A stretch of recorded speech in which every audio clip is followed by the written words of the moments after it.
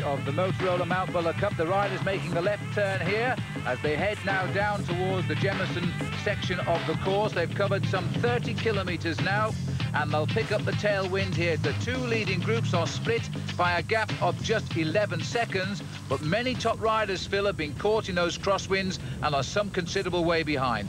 Yes, I think there are going to be some riders eliminated early on in today's race. Those crosswinds certainly saw them out. Because it was downhill, it was very fast, and once they get off the back there, it's almost impossible to come back. Yeah, Kwani in the blue, slipping away, taking his rest period at the back. This is Chris Denham here, a rider who's showing considerable form during the series this week. And coming through now, Wayne Kestel. No, sorry, it's Duncan Smith. He's had a very active part to play in the race too. Certainly has, Phil. And the weather has completely changed from the beginning of the race at the base of Mount Buller there, where we saw it was wet, drizzling off and on. Now it's dry, open and windy. Well, that's a small group of 3 riders who have been split off from the main field. Here is the lead group. Now, you'll have to ignore the 2 riders at the bottom of our screen. They're actually club cyclists heading back towards the mountain. The lead car has gone by them, but the main pack has regrouped. There are 26 riders here, and they're all now thinking what to do, Phil, because they've hit the headwind. They've hit the headwind. They're over halfway. Now it's although they haven't reached the bottom of Mount Buller, it's slowly climbing all the way here. Stephen Hodge on the front there. You've seen the group go the other way, look. Yeah, you've seen the group behind who have actually been dropped.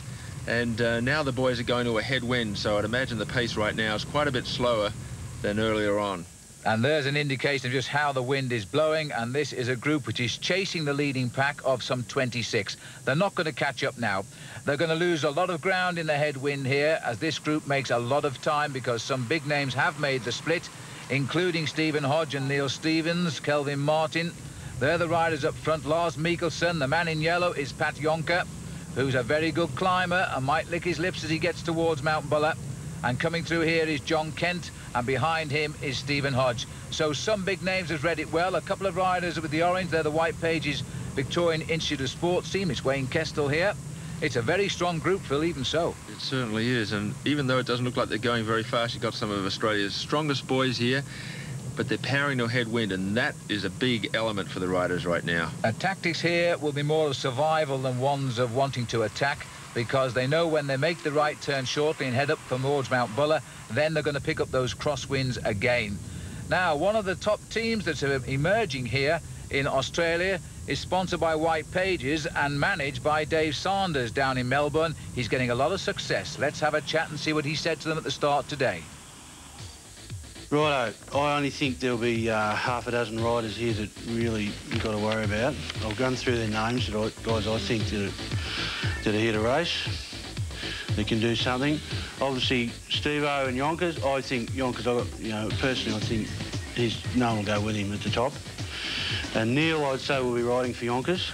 He'll probably set tempo a lot of the day, and he will set tempo early on the climb, I believe. Neil will probably set tempo for Yonkers. Vogels and Hodgie. I mean, Hodgie's going to be going good. He'd come home to prove something. I think he will lay down a big ride, to be sure of that. And Vogels never goes bad. You know, he'll be there. That's going to be your group at the top. We've got to go early, got to be in everything, but I wouldn't be driving it. You're going to break early, just go with it. Sniper, how's the legs, mate? Good? Yeah, tell me they're good. Yeah. All right? You'll be right. I think, personally, out of Bert's and you, I think you will get up this hill, you know?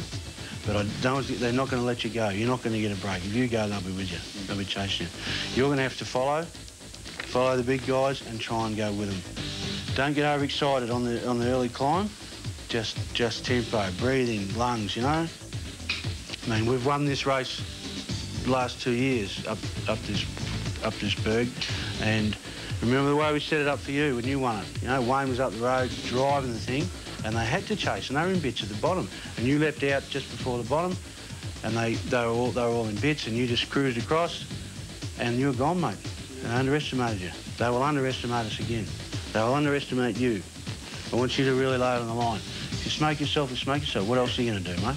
Who cares, you know? What's the point? Give it a go, mate.